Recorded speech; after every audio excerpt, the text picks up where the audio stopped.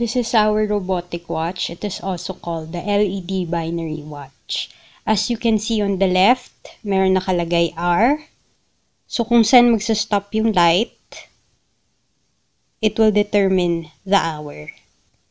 Tapos, may isang function din siya, which is the date.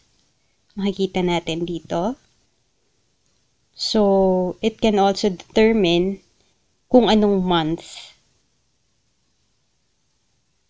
And sa right side, makikita natin yung minutes. Kung saan magsa-stop yung time, dun mo makikita kung ano na yung minutes sa time function. At makikita mo din kung anong day sa date function. So, let's try it.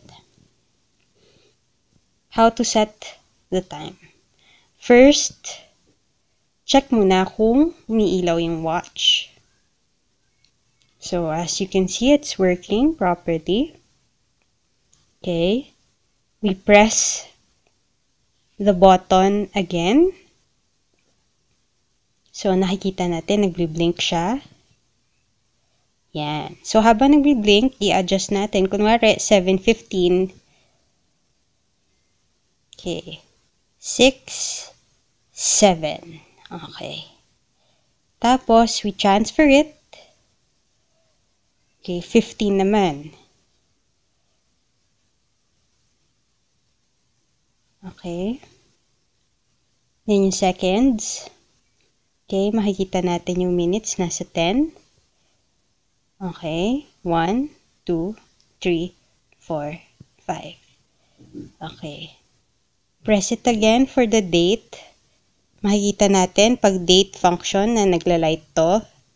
Okay, kunwari, ano ngayon? Kunwari, ang date ngayon ay January. Okay, just keep on pressing it. Okay, January. Press it again. Kunwari, 24. Okay. Okay.